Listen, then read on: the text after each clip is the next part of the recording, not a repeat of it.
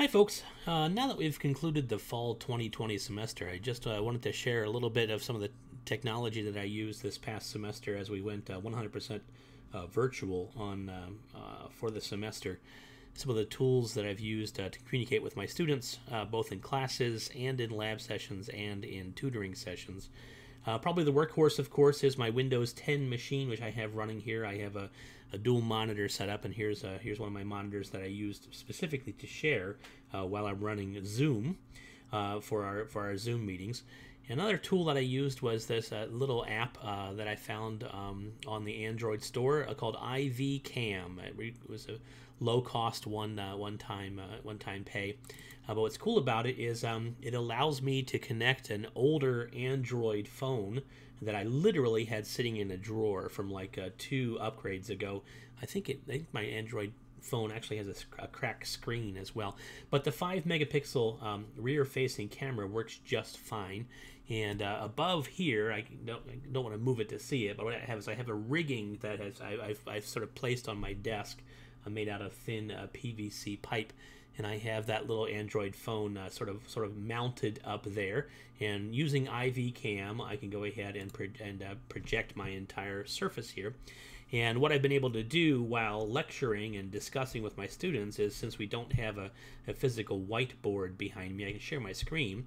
But because I don't have a whiteboard, my go-to tools have been Sharpie, thank you Sharpie, and white 1/2 by 11 paper. So whenever we would talk about a particular topic, let's say for instance we have some generic physics problem where there's a road, and of course we're typically talking about a car or a box. Maybe I'll go ahead and put some wheels on this guy, and maybe initially he's traveling at a velocity of equals not too fast, 3.2 meters per second, and then of course this would turn into a giant physics word problem from there. This works out pretty well. Sometimes my camera doesn't want to autofocus, so I'd have to lift it up here to get it to be close. And I'm notoriously left-handed, as you can see. So while I am writing, say for instance y0 here equals 0 meters above the ground, you notice you can't see anything because my left hand is hiding what I'm writing. So that's one of the drawbacks. Like I have to sort of reveal what I've written writing with my left hand. And the other sort of drawback, and not too terrible, is that we've had a lot of classes this past semester. It was a long semester, and recently cleaning up my desk, because we're past finals here, I sort of put all of my sheets together. These are not my lecture notes, if you will. These are the sheets. These are my whiteboards that I've produced over the past semester. So what we would do is as we go through and solve different problems, again, whether it was in a laboratory session or whether it was looking for example problems or a review sheet of some kind, sometimes I would go ahead and I would actually have some experiments printed out. We'd take some data here at my desk. If they were small, manipulative, would write some things down. That's great. It's a lot of material, and to make sure that the students also had access to this, in addition to just watching hours and hours and hours of videos, I lectured and we had discussions 12 hours per week of video. I have a very old school flatbed scanner, and I would go ahead and turn this upside down and scan this, and then post those PDFs inside of our learning management system. So what I wanted to do is I wanted to upgrade this for the spring. Depending on how things go, it looks as if there's a good chance that we will be virtual, at least for the beginning of the spring semester. So what I did was I am an Android guy. Nothing against Apple. I just don't own a lot of Apple products. And for me to go ahead and get a really awesome iPad and sort of do what I wanted to do, it would require me to sort of upgrade all the power cables, and I'm connected to my Windows 10 machine. I'm pointing to it. Here it is over here. This is my Windows 10 screen over here, and so I'm a Windows person. My school is a Windows person, Windows school, so it'd be difficult to switch back over, even though that's possible. So I did a little bit of research and found out that the recent e-ink tablet from Onyx. It's called an Onyx Boox Note Air, which is pretty cool. I'm going to go ahead and take my little tiny screen here and move this over here, and move my mouse for a second. Pull this up here. So this is not a review of the device. There are plenty of reviews on YouTube of the device itself and unboxing. This is just me getting a hold of this like a day ago and learning how to use it. But I'm really excited to be able to do what I want to do for next semester. So I'm going to go ahead and press and hold this on button here. Before I do that, for those of you who are not familiar with this device, it is a tablet.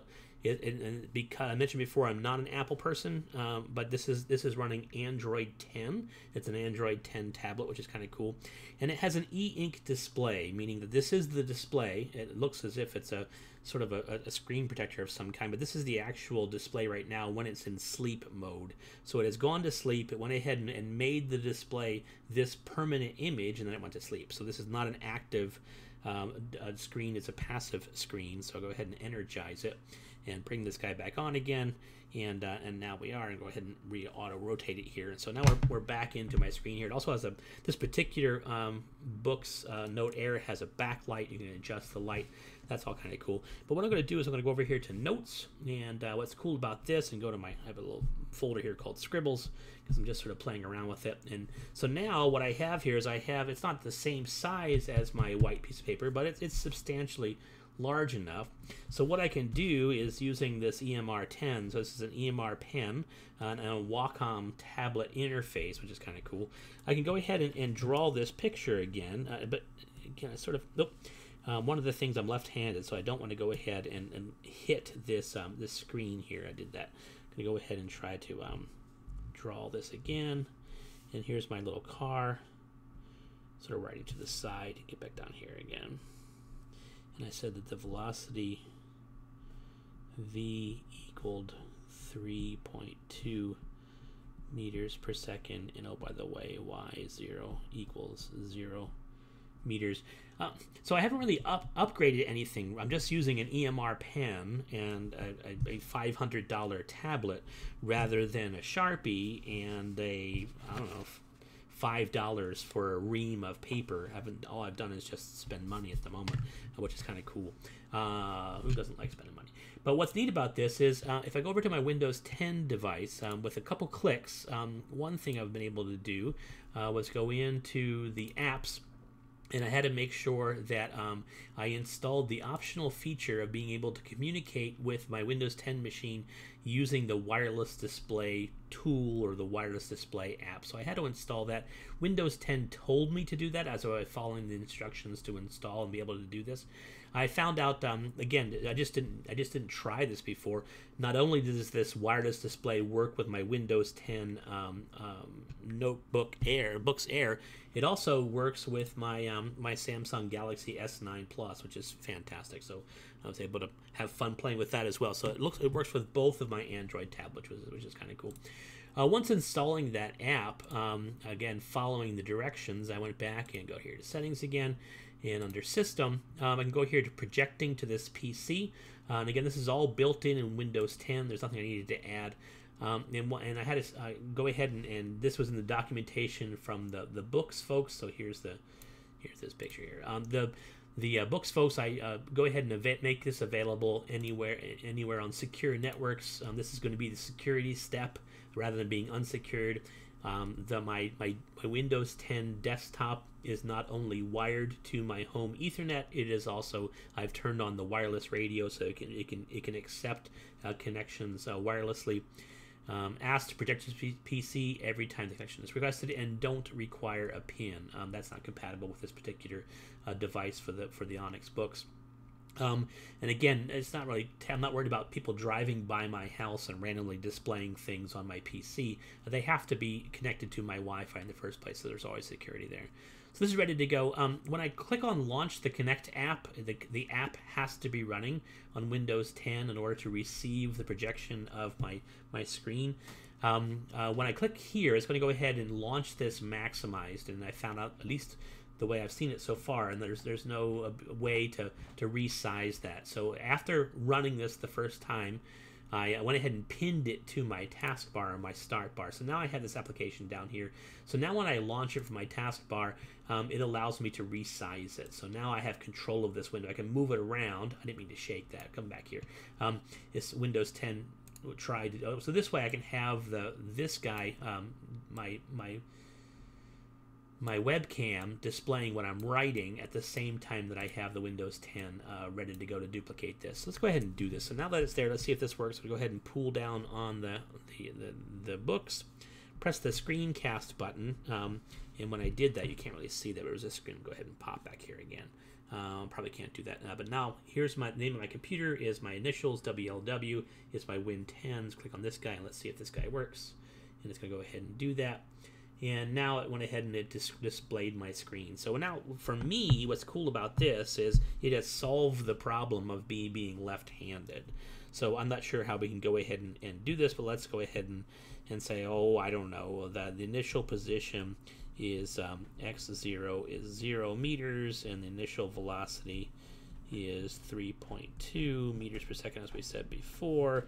And the initial acceleration, let's go ahead and say the acceleration is 1.2 meters per second squared, and time 0 equals 0 seconds. This is a standard, of course, standard application. And then, of course, when I get over here, my hand is way over top of everything, and this is how I would normally project everything using my Sharpie, and the students won't be able to see it. But now when I go ahead and write, and I fill out the value over here of our later time, our later velocity, acceleration, and time, of course. What can happen is I go ahead and I'm able to see what's happening at the same on the same screen, which is kind of cool.